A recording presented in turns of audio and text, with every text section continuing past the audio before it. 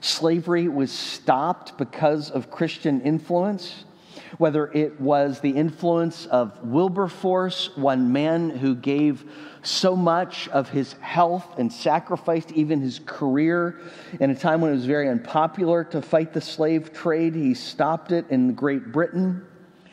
In America, the anti-slavery movement was dominated by Christians as well, all because of the reasoning of the sixth commandment that we are all created equal in God's sight, that no one, as a result, no one has a right to rule over somebody else without their consent.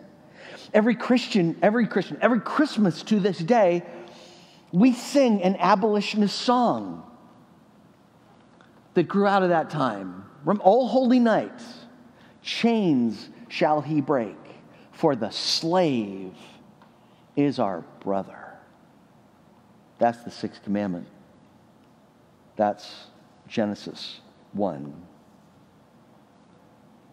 And now Christians need to be voices to fight racial tensions as well. Racism is a direct attack on the sixth commandment.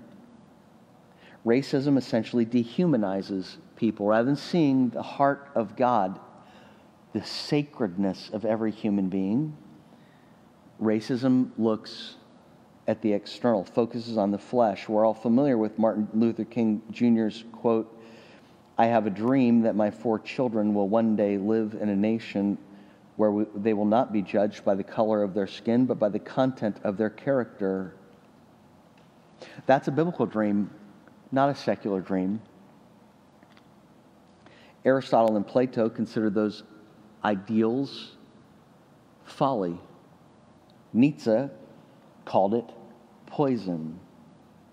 Sadly, we're moving in this nation away from the ideals of Dr. King and the Bible and more toward Nietzsche. While the sixth commandment would say there are no races, Genesis 1 teaches us there are no race. You realize that, right?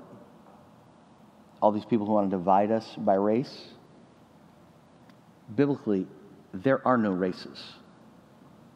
There's one race, made in the image of God.